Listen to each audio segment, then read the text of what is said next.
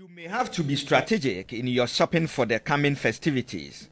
Some people plan for the festive season, but for those who do not plan for it, the truth is, the Christmas and New Year could put a strain on your resources. A financial analyst, Abankwa Baah, says there are plenty of ways to have a festive holiday without breaking the bank.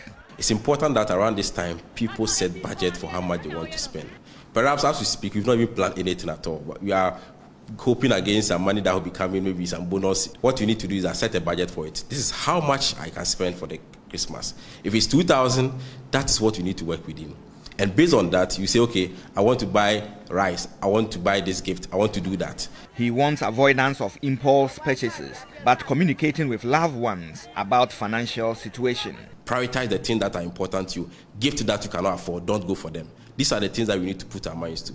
People that are actually expecting to get some gift from you, this is the time that you need to start prepping their minds that, for example, this year, things did not work well.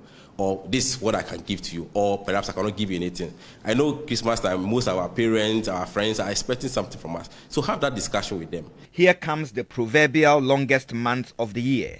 Don't use the Christmas period to, wipe off all your savings that you've done from the beginning of the year. And that's what I mean by you are derailing your finances. You create a big hole in your finances that sometimes you only need a loan to survive, because January is just around the corner. Maybe some school fees, some bills that you need to pay. Take that money that you need in January and put it somewhere. And that's the only way you'll be able to enter into the new year and you will not be in debt, you will not be in serious financial challenges. For next year, start planning for Christmas and New Year festivities from January. Remember to plan your professional and personal year separately. Eben Ajekum Boating, 3 Business, Accra.